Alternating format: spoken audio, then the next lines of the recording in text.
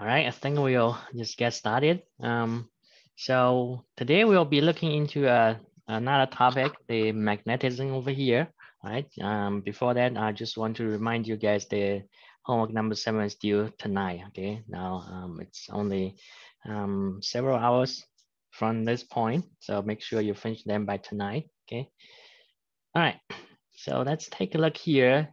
So basically for magnetism, I think we actually experience this a lot. So if you use compass, you know that's the as a result of the needle is interacting with the Earth's magnetic field. Okay, and then a lot of devices we are using like the cell phones, etc., radios, etc. So has to be with the uh, magnetic electromagnetic wave. So also magnetic field it's involved there. Okay, so that's really related to our daily life. Okay, but basically, so it was discovered by a Danish physicist that if you have a wire, okay, and if you have this in a circuit, if you close the switch, then there's current going through the wire. If that's the case, if you have current going through the wire in the second figure shown here, then it actually produce a magnetic field. Okay, so if you have a compass here, then you'll see the deflect of the needle with this switch being closed. Okay, so that tells you that if you have a current going through a wire, then there's a magnetic field actually produced by the wire. So for magnets, actually, so I don't know if you guys play with these blocks when you were kids, but my kids, they like them very much. So they, yeah, a lot of times they are fighting against each other to get the blocks. And sometimes when I play with them, I feel like I enjoy playing with the magnets as well. So um, let's take a look on some of the properties here. I think most of you guys know already. So for a magnet, it has two poles. One is called south pole, one is called north pole. Okay. So similar to charges, you have positive charge and then negative charges. Okay. And the interaction of magnets is the same as the charges. So if you have like poles, they actually repel each other. If you have opposite poles, they will attract each other. Okay, so those are the same. Now there's differences between magnets and the charges. So for charges, you can just divide them into small amount of charges. For magnets, if you divide or cut a piece of magnet into two, then you have two magnets. Then on each other magnet, you will have a south pole and a north pole. Okay, so and then if you cut it down further into smaller pieces, the smaller pieces would also have a south pole and north pole. Okay, so you can cut into very small pieces. They still have two poles. Okay, so that's difference. For you, if you cut a magnet, it doesn't just becomes like one south pole, one on north pole in that sense. Okay, so basically you have two poles on each magnet. Okay. For the Earth itself, it's a giant magnet. It has its magnetic north pole. Okay, actually, let's put this way. So the north pole of the Earth geographically, that is close to the south pole of the Earth's magnet. Okay, so but not exactly the same. So that's why if you have a compass, if you want to get to the north pole of it, then it will not direct you to exactly to the north pole, but about a couple 100 miles away from it. Okay, somewhere there. All right, they are not identically matching up. All right. However, so Earth's north pole is close to the Earth's magnetic south pole. Okay, and then its magnetic north pole is close to the Earth's geographically south pole in that sense. Okay. Over the year, like over millions of years, and the Earth's the magnetic field actually reverses poles a few times. Okay, so this is called geomagnetic reversal. Okay, and then it happens now randomly, but has a range of between any like 0.1 to 1 million years. Okay, so with an average of 450,000 years. Okay, and it takes very long time for the complete reversal to happen. So most reversals are estimated to take between 1,000 to 10,000 years. Okay, the most recent one is believed to be happening somewhere 780,000 years ago. Okay, so you can imagine that because on average it's 450,000 years, so we are actually overdue for a reversal. So it could happen anytime soon. Okay, but yeah, when that happens, yeah, so everything will be yeah, the Earth's magnetic field being a mess. Okay, so in that case, the compass will not work anymore. Okay, but no one knows when it's going to happen, so we don't have to worry about it right now. Okay, all right. So for magnets, okay, there's a lot of applications. For example, the records actually is the magnetic it's related to magnetism. Okay, so you actually record some signals onto a record. Okay, so it's basically like you are writing the signal into the magnet. You can design this the strength of the magnet in all this small domains of the record, and then it will give you different strengths. Okay, all right. So now next, let's talk about the interaction of magnetic field with objects. So mainly for charged objects. Okay, so if this is experimentally determined, this is not derivation mathematically derived result. Okay, so for a charged particle, if it's moving inside in the presence of magnetic field, okay, so the magnetic field in this chapter you'll see is represented by letter B, that's magnetic field, and it's a vector just like an electric field. Okay, it has direction, it has magnitude. So if you have a charged particle moving inside the magnetic field, then it will experience force. The magnitude of force is equal to the charge, the absolute value of the charge, times the speed, times the B field, times sine of theta, where theta is the angle between the magnetic field and the velocity. Okay, the direction of velocity and then direction of the magnetic field makes the angle theta. So in that sense, you can see for different scenarios, if your theta is equal to 90 degrees, that means B field and velocity is perpendicular to each other. So sine theta will disappear because it's basically 1. Now, if theta is equal to 0, where velocity and B field are parallel to each other, so then force will be equal to 0. Okay, so the scenario that you have charged particle moving in the magnetic field, but it will not experience any magnetic force. That's because theta is equal to 0. In general, you'll have a theta. Okay. All right. So that's the magnetic force for a charging object that's moving in the magnetic field. Okay, so in that sense, you can calculate what's the magnetic field by using the equation. So then the magnetic field should be equal to the force, magnetic force experienced divided by the charge times the speed times sine of the theta. Okay, and that will give you the magnetic field. Magnetic field is in the SI unit of Tesla. Okay, yeah, the same Tesla, the electric car company Tesla. It's equal to, so Tesla in symbol is T, abbreviation T, is equivalent to 1 newtons over amps times meters, okay? So amps coming from charge coulomb divided by, in the denominator you can see it's coulomb times meter divided by second, okay? Meter divided by second give you velocity. If you do coulomb divided by second instead of meter divided by second, coulomb divided by second will be the amps, okay, the current. So it's current times the meters, all right? And for the force, because we have QV sine theta, so you can see then it's actually a result of cross product of the velocity and the B field, okay?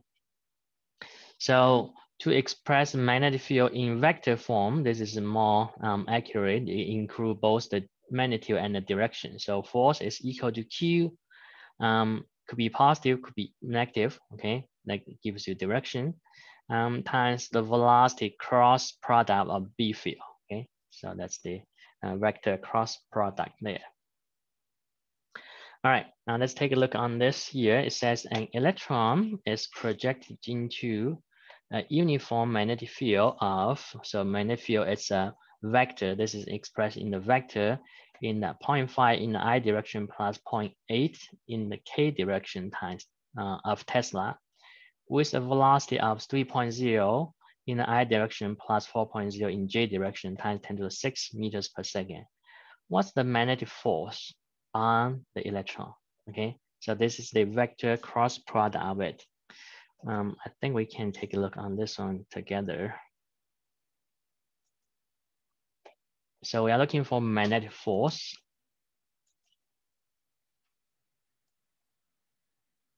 All right, so magnetic force is equal to the charge times the velocity cross product of the B. It says an electron, so we know the charge is minus 1.6 times 10 to the negative 19 coulomb for the charge, times the velocity 3.0 I plus 4.0 J on. Let me just use I and J with the head, times 10 to the 6 meters per second.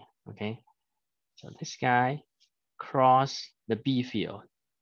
So 0.5 in the I direction plus 0.8 in the J direction. That's in Tesla. Okay. So then this will give you, let's do the, we can put this 10 to the 6 in the front. Okay. So then we'll be just doing the cross product of the two vectors. All right, so you can move this guy. So this is minus 1.6 times 10 to the minus 19 coulombs times 10 to the 6 meters per second. And then the cross product of the two vectors, cross of 0.5 I plus 0.8, I think K here. That's what's given. So you can put Tesla in front over here. It's just a unit, okay? Or at the end, doesn't really matter. All right, so we have SI units for those units there. So then the result will be in the newtons for the force, okay? So we don't have to worry about the units there. So let's see. On this one,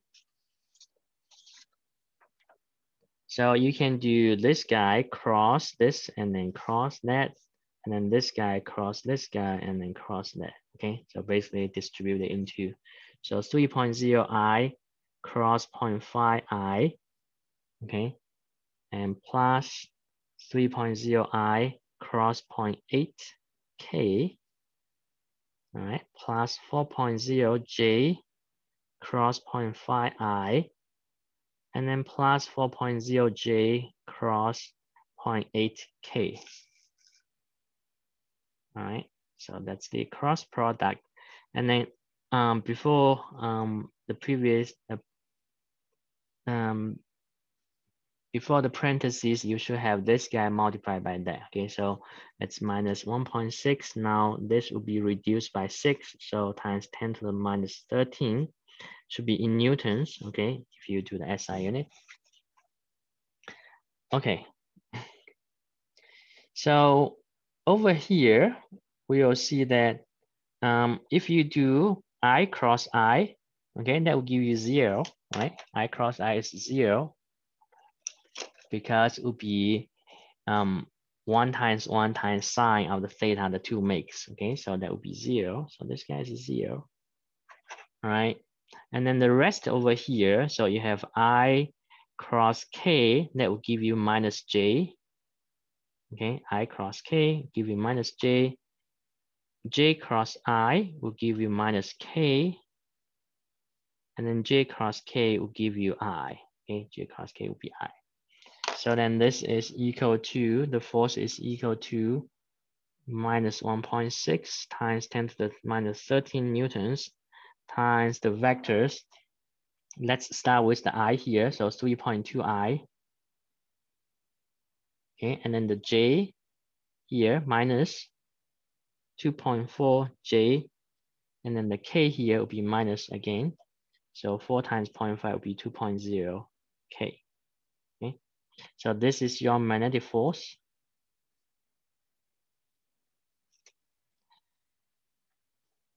All right, you can just put in the vector form like this, or you can calculate the magnitude and then times the unit vector. Okay, so because this is three-dimensional with IJK components, we don't do directional angle. Okay, so pretty much that would do it. Okay.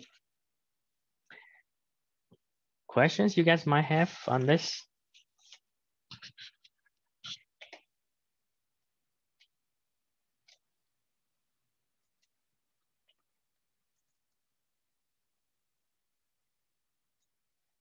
All right, if that's clear, we will move on here. So for magnetic force, magnetic field, so the SI unit is Tesla. That a lot of times you also see people use Gauss for the unit of magnetic field. Okay, so then the conversion over here for Gauss is G, 1G. 10,000 Gauss equals to 1 Tesla. Okay, so that's the conversion over there. All right, and then some magnetic field strengths are listed over here. For the Earth's magnetic field, it's 0.5 Gauss. Okay, it's a weak one. Okay, all right.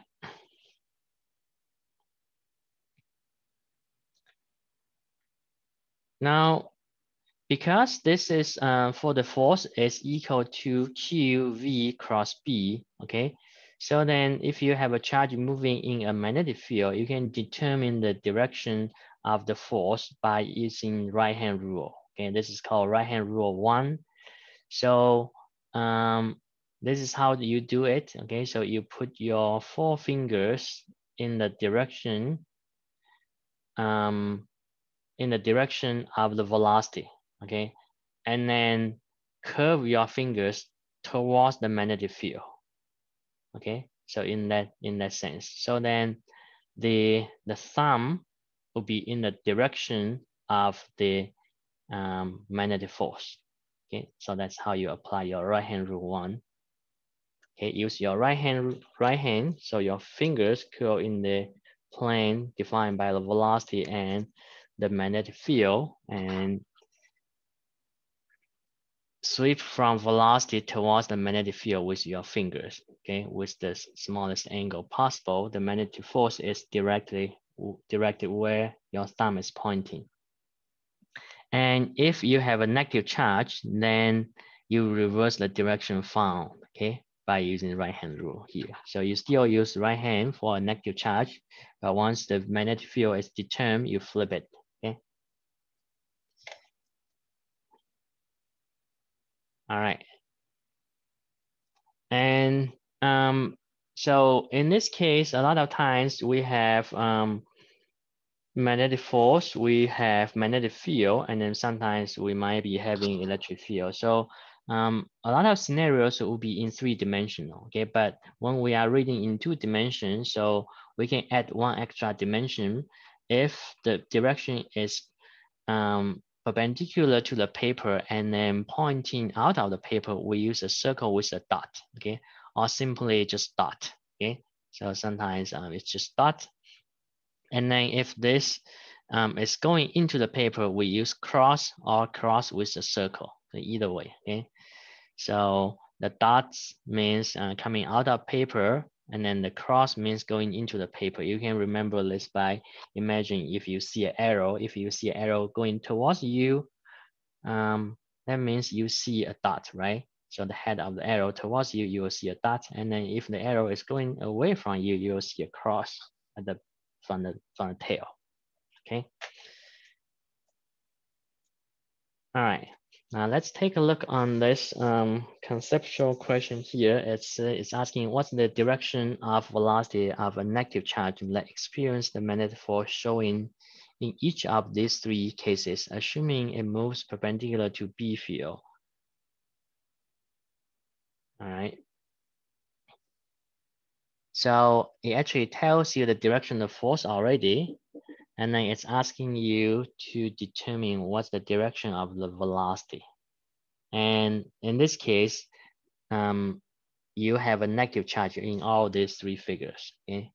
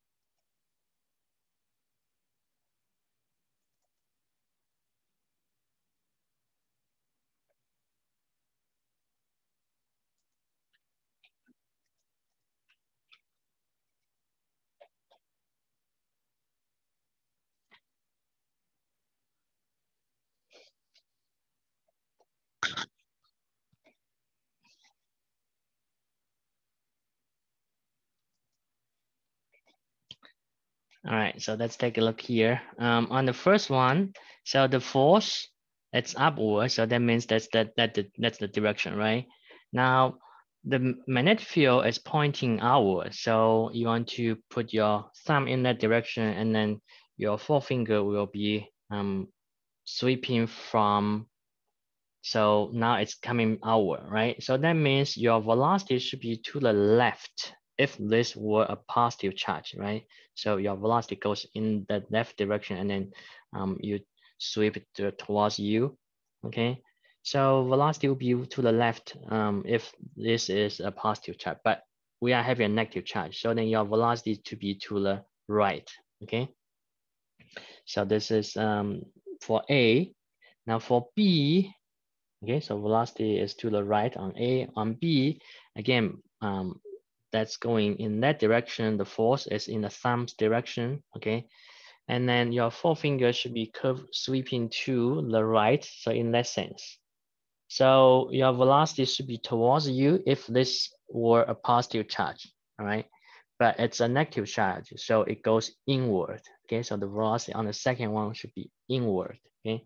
The first one is to the right, the second one is inward. Now for the last one, part C here, so your force is to the left, so you go in that way. Now your B field goes into the paper, so you are doing it this way, right? So then and then you sweep from the velocity to the direction of the B field. So that means your velocity is upward initially if this were a positive charge, but you are having a negative charge, so it's going downward, okay? So A, right, B, inward, C, downward, okay? So in that order. Any questions you guys might have on this one?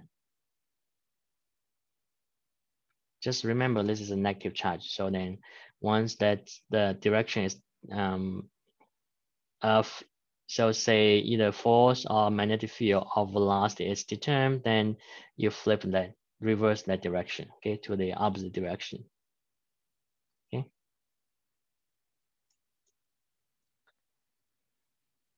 All right. So to visualize the magnetic field, we use magnetic field lines. So this is similar to the electric field lines. So magnetic field lines are imaginary live lines. You don't see it physical lines, but you use them to visualize your magnetic field. Okay. One thing here for magnetic field lines that is different from electric field line is magnetic field lines are closed loops. Okay. So they are in closed loops. Um, Unlike for electric field line, they point from positive terminal to positive charge to negative charge, okay? Or from infinity to negative charge, from positive charge to infinity. So electric field lines, they are not closed lines, okay? Or closed curves. For magnetic field lines, they are closed curves, okay? They are pointing from the north pole to the south pole outside of the magnet. Inside the magnetic is from the south pole towards the north pole. Okay, so you want to distinguish from inside and outside. Okay, in that sense. All right.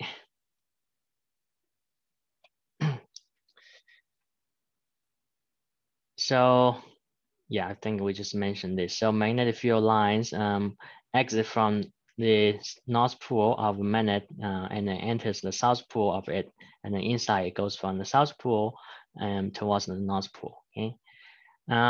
Also, magnetic field lines, they do not cross, just like electric field lines. That means at a particular location, you only have one magnetic field strength, okay? You might have two field produced by two sources, but when they cross, they add up, okay? So to be just one unique magnetic field at that particular point, okay? All right, there's different shapes of magnet. So for U shapes, okay, so then it goes from the magnetic field lines will go from one pole, north pole to south pole inside it. Okay, so for your refrigerator magnets, it's basically made of small U shapes magnets inside. So then on one side you have you have more field lines. That means stronger magnetic field lines. On the other side over here, you have very little field lines or non-field lines. That means very little magnetic field, okay? So it will not stick to your refrigerator door if you flip it, okay? So only one side will be stick to the refrigerator. That's the reason there.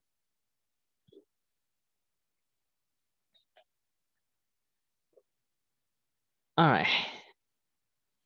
So again, if you have magnet like this, all right. So if you have single magnet and then it goes from north pole to south pole outside of the magnet, and then here the same thing over here. If you have two opposite bars close to each other, or two like poles close to each other, and then in the middle you have no magnetic field. So this is similar to for electric field. If you have two positive charge or negative charge close to each other, the same magnetic, and then in the middle you have zero magnetic field. Okay.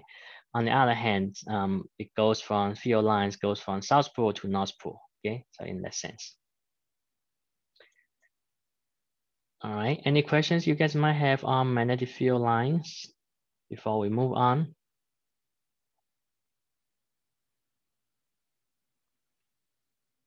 Okay, so then let's move on here.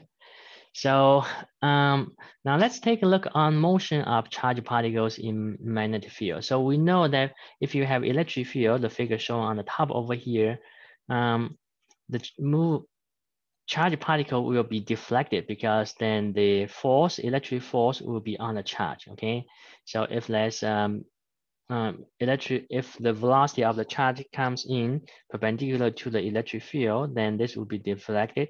Okay.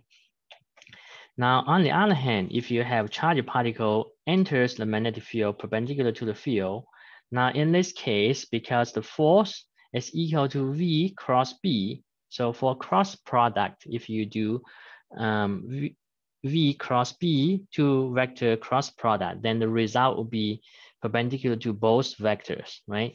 So cross to be perpendicular to the velocity and then also the magnetic field. So in this case, if B and V are initial perpendicular to each other, then this force will be perpendicular to the velocity. So it will not change the magnitude of velocity, but it will just change the direction of it. So you will end up having a circular motion inside the magnetic field rather than being deflected. Okay. Although the velocity direction changes, but the magnetic will not be changed. Okay.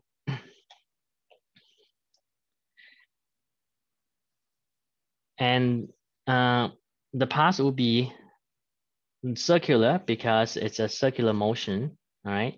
So in that sense, your force is perpendicular to your V. So then this force will not do any work. Magnetic force do not do any work. Okay. Unlike for the electric force, it will do work. Okay. So that's the difference here. One of the applications for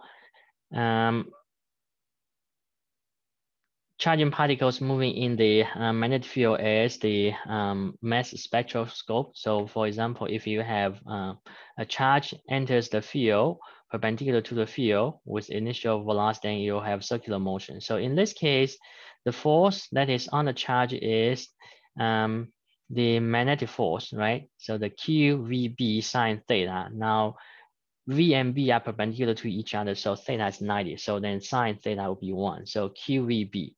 And that force is perpendicular to the velocity, so we will change the direction. So that gives you provide you with the centripetal force as the centripetal force of mv squared over r. Okay. In that sense, you can the one v on the left will cancel out one of the v on the right. So then you can rewrite the equation here. So r will be equal to m times v divided by q divided by b. Okay. And you can calculate the radius of it if you know v and b, and then the charges and the densities, the mass of it. Okay. And once you have that, you can also calculate the period of this circular motion. Okay, so the circumference 2 pi r divided by the speed will be the period.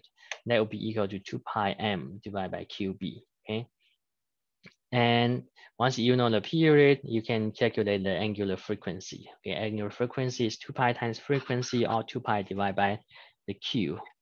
All right, or 2 pi divided by the t. Sorry. So then t is equal to this guy. So angular frequency will be equal to q over m times b. Okay. So in a mass spectroscope, actually, the use of it is to distinguish between different isotopes. Okay, so for different isotopes, they have the same charge, but different mass. So for example, U-235 and U-238, their masses are different. One is having 238 of the proton or neutron mass, and then the other is 235, okay, the nuclear unit for the mass. So if they enter the field at the same location with the same speed, then you'll see them come out at different location over here. So that's equal to 2 times of the radius. Okay. So by measuring this 2 pi's of the radius, you can figure out which one is the 235, which one is the 238. Okay, because they share the same charge but just different mass. All right. So let's take a look on one example here. So this one says, find the radius of the orbit when A, an electron, or B, a proton moves perpendicular to a magnetic field of 0.86 Tesla with a speed of 6.57 times 10 to the 5th meters per second. All right. So the charge, either electron or proton, goes in through this E field and the B field. So that's actually serving as a velocity selector, which we'll see just in a few seconds, okay? And then enters this field, okay? So then being deflected, we can calculate what's the radius in this problem. So again, it will be QVB equal to MV squared over R, okay? So then you can solve for your R from there. Okay, I will give you guys just a couple minutes, and then we can take a look at the solution together.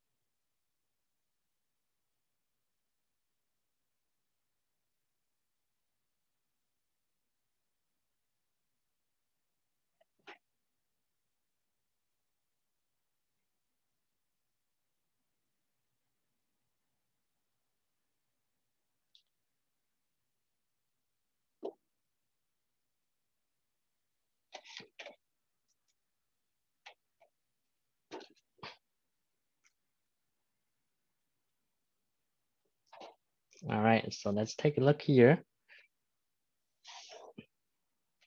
So because this is a moving charged particle inside the magnetic field, so you will go undergo circular motion. So then the magnetic force is equal to QVB because V is perpendicular to B. So sine theta is equal to 1. Theta is 90 degree. And then for centripetal force, that will be just equal to mv squared over r. So these two should be equal to each other. So QVB is equal to mv squared over r. V cancels one V there. So you can, again, this is, for R, it's going to be equal to mv over QB, okay? So then we can just plug in the numbers for the two, for electrons and a proton. So for electron of E, that's equal to the mass of electron times the V divided by the charge of electron will be E times B, okay? For the mass of electron, this is a constant number you can look up. So 9.11 times 10 to the negative 31 kilograms.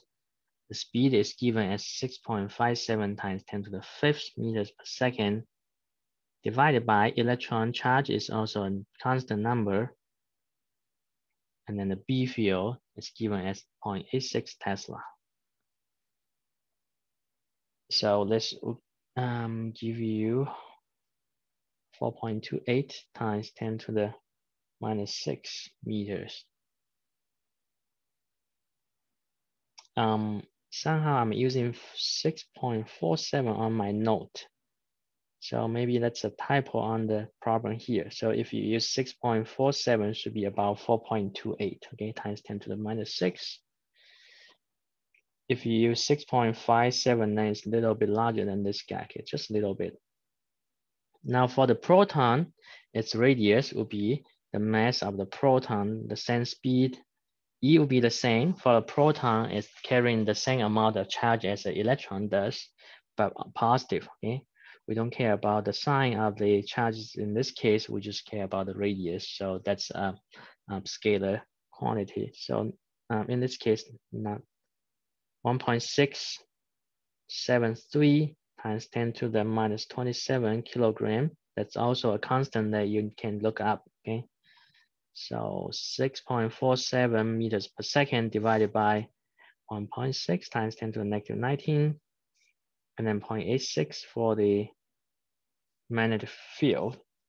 So in this case, it will be 7.87 times 10 to the minus 6. Okay, so you can see from this example, if two particles have the same charge but different masses, so then it basically, the radius is basically directly proportional to the masses. So that's why it's called a mass spectroscope, okay, or mass spectrometer.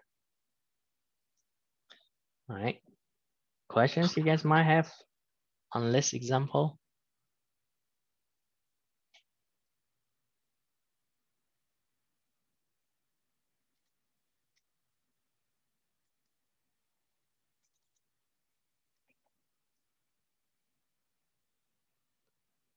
All right, so if not, let's move on here.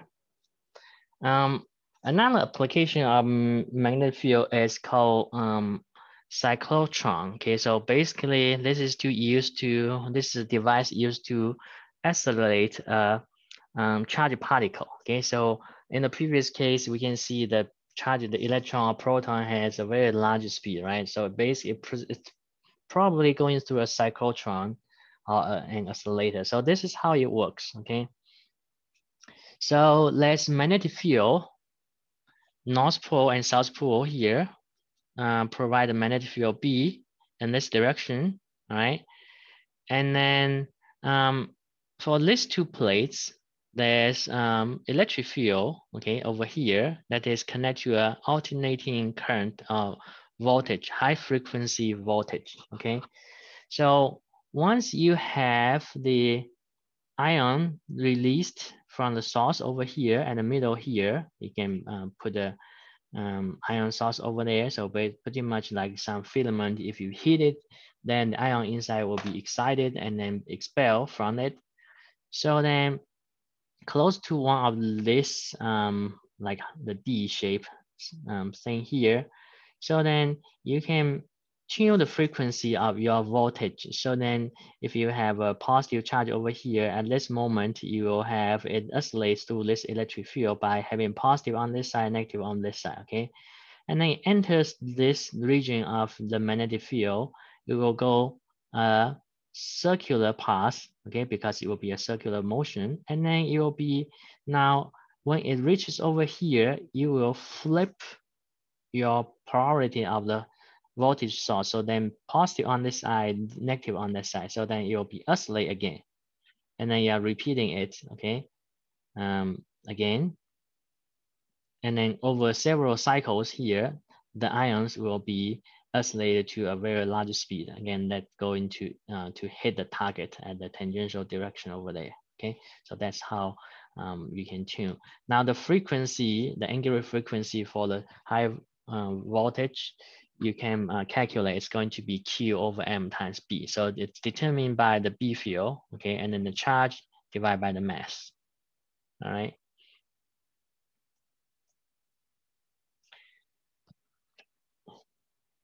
Now, if the charge has original velocity that's not exactly perpendicular to the B field, so then it will go in a helical pattern over here. Okay, so it will have, because you can resolve the velocity into two components, one parallel to the B field that will not have no effect, the other velocity perpendicular to the B field. So then that will be circular motion, but this component parallel to the B field will move after one circle. So then this is a helical path instead of circular path, okay? All right. So Earth, because Earth has magnetic field, so then for the radiations coming out of the sun, so sun has solar wind, and then it actually basically puts out radiation all the time. So because of the Earth's field, so then the Earth's field actually protect us from those radioactive charges from the sun. So let's take a look on one of this video over here. Let me stop sharing and then play the video for you guys.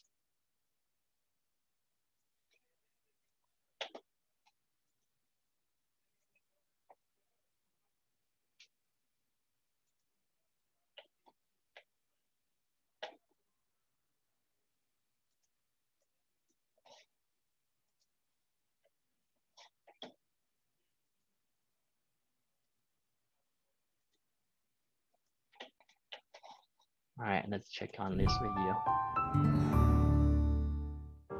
Most visible in the darkness of night, legend suggests that these bright dancing lights might be spirits, omens, or dragons in the sky. Known as Aurora Borealis in the north and Aurora Australis in the south, this colorful exhibition is actually the result of collisions between charged particles from the sun and atoms that they encounter as they enter the Earth's atmosphere. Disturbances associated with magnetism in sunspot regions, called coronal mass ejections or solar flares, allow free electrons, protons, and alpha particles to boil off into space in all directions from the sun, forming the solar wind. Most of the solar wind-charged particles reaching Earth are deflected by Earth's magnetosphere. However, near the polar regions, because of the geometry of the Earth's magnetic field, they spiral into Earth's atmosphere due to the magnetic force that acts on a charged particle moving through a magnetic field. The direction of that force can be found using the right-hand rule. The magnetic force can be computed from when these charged particles strike atoms in Earth's atmosphere. They cause electrons in the atoms to move to a higher energy state. When the electrons drop back to a lower energy state, they release photons, small bursts of energy in the form of light. And the night sky becomes a canvas painted with glowing lights. The colors created depend on which gas is being excited by the charged particles and on how much energy is being exchanged. Whether you're enticed by legend or by curiosity, the auroras are a spectacular sight to behold.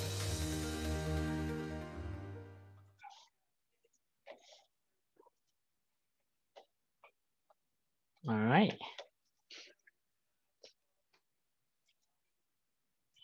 So let's take a look another application. It's called the velocity selector for magnetic field. So this has to do with combination with the electric field. Um, so what happens is here you have electric field provided by these two plates, positive charge and negative charge. So E field points from the positive charge to negative charge.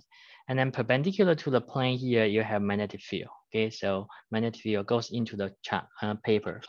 Now, if you have a charged particle with velocity of v goes through here, if you want it to be going right through without being deflected, then the two forces on the charged particle, the electric force and magnetic force, should balance out. Okay. So in that sense, QE will be equal to QVB. So then E will be equal to V times B, or V is equal to E divided by B. So you can see you can tune the E and B so that you only have certain charge has certain speed that will just pass through. Okay, anything any charges without this velocity V equal to E divided by B will be deflected. Okay, either upward or downward, depending on the speed. So then a result will be when you have a bunch of charged particles with different speed going through here, only the charge have this speed will be able to go through. So this is a device called the velocity selector.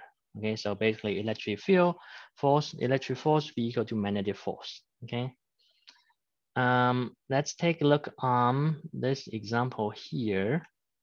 So it says an electron of kinetic energy 2000 kilovolts passes between parallel plates that are 1.0 centimeter apart and kept at a uniform electric field of 3.0 times 10 to the fifth V over meter. What's the strength of the uniform magnetic field B will allow the electron to travel undeflected through the plates, assuming E and B are perpendicular to each other. So we can assume in the previous figure, and then we can use that one for this. Okay, so pretty much I think we can take this down here as the figure for this problem. All right, I can have you guys try this in a couple minutes, and then we can take a look at the solution together after that.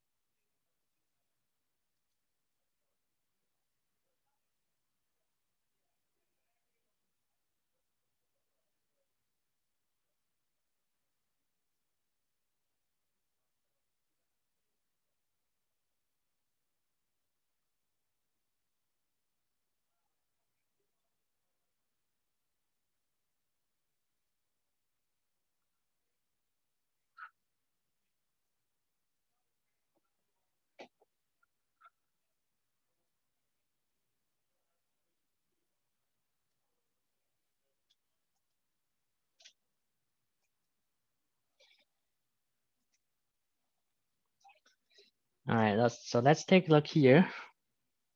So this is about a velocity selector. So we can see that E should be equal to V times B, or we are looking for B field. This is equal to E divided by V. Okay. So we need to, I think it tells us the E. We need to figure out what's the V. It also tells us that the kinetic energy is, so kinetic energy is 1/2 mv squared. Okay. So this is the electron. So mass of electron equals to 2000 electron volts.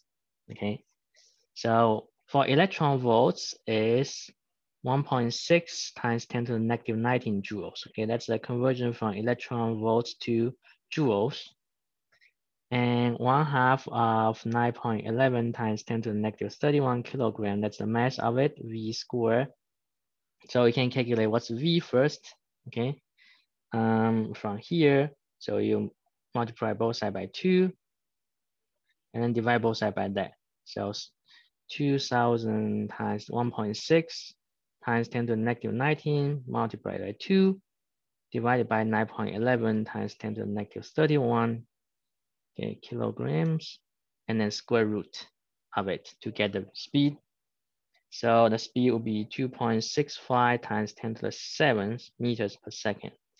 And then plug that into this guy, you'll get your magnetic field. Okay, so that equals to the electric field given as 3.0 times 10 to the 5th divided by 2.65 times 10 to the 7th. Okay. So then that would be equal to 1.13 times 10 to the negative 2. That should be in Tesla. Okay, so because we have everything else in SI units, so the result should be also already in SI unit. Okay. Questions you guys might have on this one?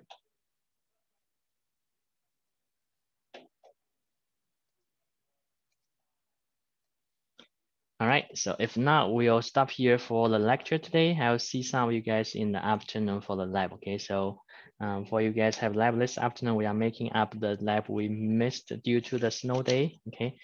And then Thursday, we don't have a lab, but I'll see the rest of you guys on tomorrow's lecture. Bye, guys. Bye. Have a good day. You too, thank you.